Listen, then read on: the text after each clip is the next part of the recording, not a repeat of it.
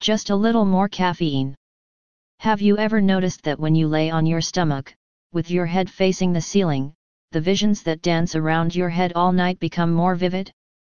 You might wake up in the middle of night with an uneasy feeling from the hallucinations you were just experiencing. You stuff your face into the pillow, only to find your subconscious movements turned you right back to the same position as before. On one of these nights in particular, you recall waking up without the slightest idea where you were. Usually when you slumber in this position, you enter a world of wondrous splendor. When you rise in the morning, you choose to fall right back to sleep, extending the trance you have discovered simply by shifting position. This was not one of those nights. Although you fell asleep face up, you awaken with less orientation than dream-induced euphoria.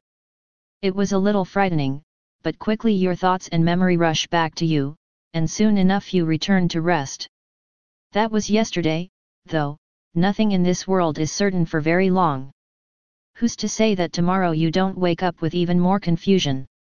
Slowly losing yourself every day, waking up less aware of who you are. Suddenly, it all makes sense, and you feel a dash of pride for exposing the truth. The problem is not sleeping a certain way, waking up with this newfound senselessness, or even going to sleep right after waking. The issue is sleep itself. You've always been a problem solver, and the solution here is self-evident. After all, you've exercised insomnia before. 4 days on end, eventually losing track if it had been 3 days or a week that you had not been dormant. The trick, you've learned, is to eat more food. It's not as maniacal as it sounds. Just when you feel your eyelids pulling themselves down, or you start colliding with the bump strips on the side of the road, all you need is calories. It's a kind of balance. Sort of like how if you eat enough oxygen-rich food, you don't need to breathe. Most people in non-third world countries have become lazy. Honest, their bodies have acclimatized to a high level of calories and sleep every day.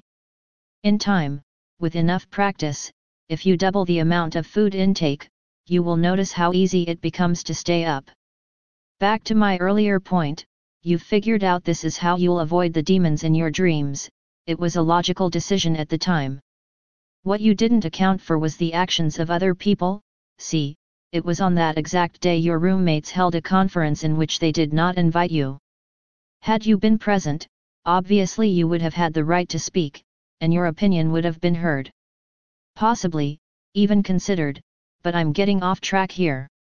In this delegation, without your approval or privy, they had decided a sort of ranking system for the household, in which you occupied the bottom rung.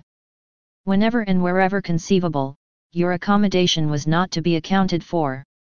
The days and weeks that ensued were nothing short of total madness. It started with little things, like moving your toothbrush since there was one bathroom in the house. Before long, your every movement discerned whether you would be stepping in shit or bathed in it. It's still nothing like battling those hallucinations of your respite period. On that front, you've done extremely well. It has now been 4 days, and only 32,000 calories down.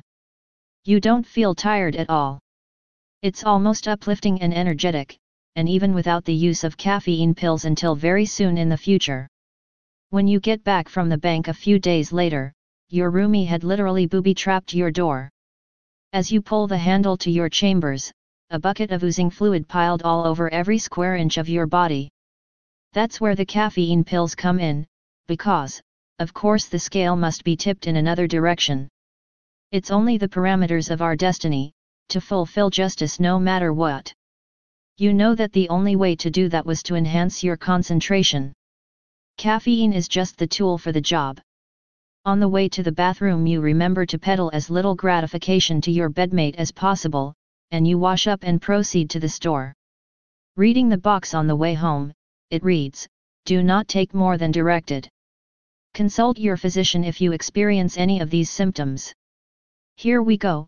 Do not take more than 8 pills in 24 hours. The case holds 24 pills, so you throw a few in the hatch, just upon arriving at the front door, knowing full well these suckers start up instantly. It's odd, though, the bouncy feeling you've had lately is still around.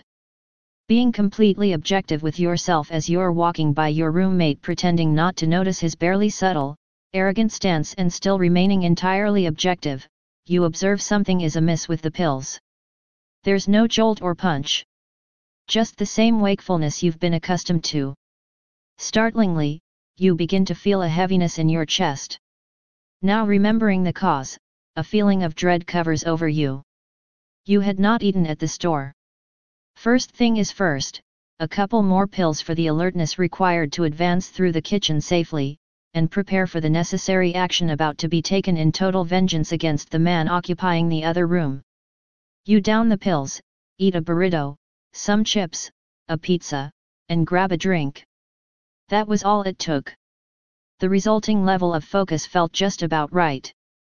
Pacing the area in front of the entryway to the enemy room for a minute, you examine the shadow of a prick. Swinging the door open wildly to catch your opponent off guard, just then you realize you didn't make a plan for revenge. Fuming in the hallway briefly was enough to instigate the blaze. You swarm your attacker within 800 milliseconds. Okay, where did this knife come from? Next thing you know, you've arisen victorious over the foe.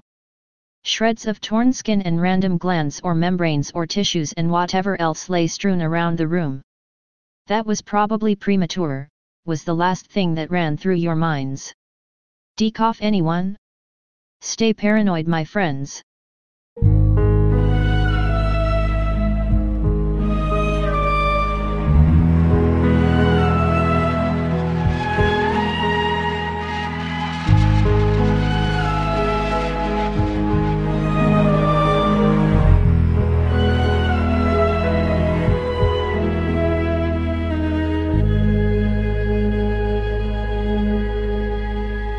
For the household, in which you occupied the bottom rung. Whenever and wherever conceivable, your accommodation was not to be accounted for. The days and weeks that ensued were nothing short of total madness. It started with little things, like moving your toothbrush since there was one bathroom in the house. Before long, your every movement discerned whether you would be stepping in shit or bathed in it. It's still nothing like battling those hallucinations of your respite period. On that front, you've done extremely well. It has now been 4 days, and only 32,000 calories down. You don't feel tired at all. It's almost uplifting and energetic, and even without the use of caffeine pills until very soon in the future. When you get back from the bank a few days later, your roomie had literally booby-trapped your door. As you pull the handle to your chambers, a bucket of oozing fluid piled all over every square inch of your body.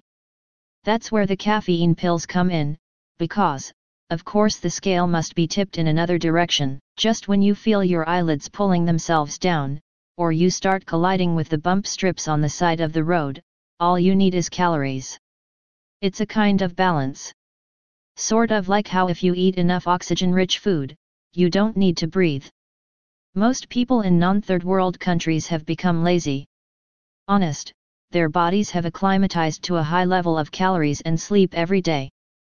In time, with enough practice, if you double the amount of food intake, you will notice how easy it becomes to stay up.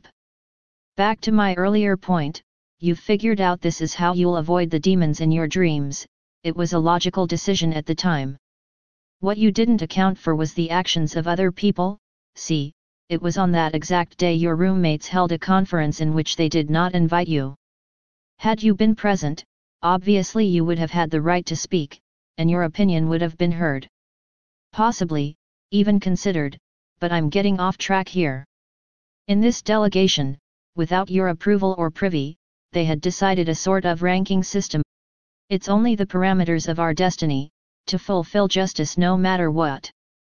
You know that the only way to do that was to enhance your concentration. Caffeine is just the tool for the job. On the way to the bathroom you remember to peddle as little gratification to your bedmate as possible, and you wash up and proceed to the store. Reading the box on the way home, it reads, "Do not take more than directed. Consult your physician if you experience any of these symptoms." Here we go, do not take more than 8 pills in 24 hours. The case holds 24 pills, so you throw a few in the hatch, just upon arriving at the front door, knowing full well these suckers start up instantly. It's odd, though, the bouncy feeling you've had lately is still around. Being completely objective with yourself as you're walking by your roommate pretending not to notice his barely subtle, arrogant stance and still remaining entirely objective, you observe something is amiss with the pills. There's no jolt or punch. Just the same wakefulness you've been accustomed to.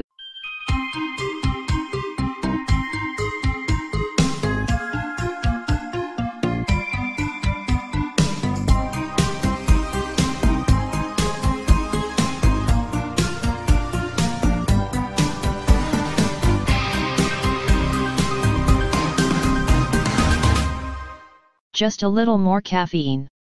Have you ever noticed that when you lay on your stomach, with your head facing the ceiling, the visions that dance around your head all night become more vivid?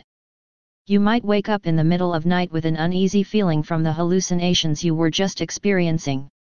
You stuff your face into the pillow, only to find your subconscious movements turned you right back to the same position as before. On one of these nights in particular, you recall waking up without the slightest idea where you were. Usually when you slumber in this position, you enter a world of wondrous splendor. When you rise in the morning, you choose to fall right back to sleep, extending the trance you have discovered simply by shifting position. This was not one of those nights. Although you fell asleep face up, you awaken with less orientation than dream-induced euphoria. It was a little frightening, but quickly your thoughts and memory rush back to you, and soon enough you return to rest. That was yesterday, though, nothing in this world is certain for very long. Who's to say that tomorrow you don't wake up with even more confusion? Slowly losing yourself every day, waking up less aware of who you are. Suddenly, it all makes sense, and you feel a dash of pride for exposing the truth. The problem is not sleeping a certain way, waking up with this newfound senselessness, or even going to sleep right after waking. The issue is sleep itself. You've always been a problem solver, and the solution here is self-evident. After all, you've exercised insomnia before. For days on end, eventually losing track if it had been 3 days or a week that you had not been dormant. The trick, you've learned, is to eat more food. It's not as maniacal as it sounds.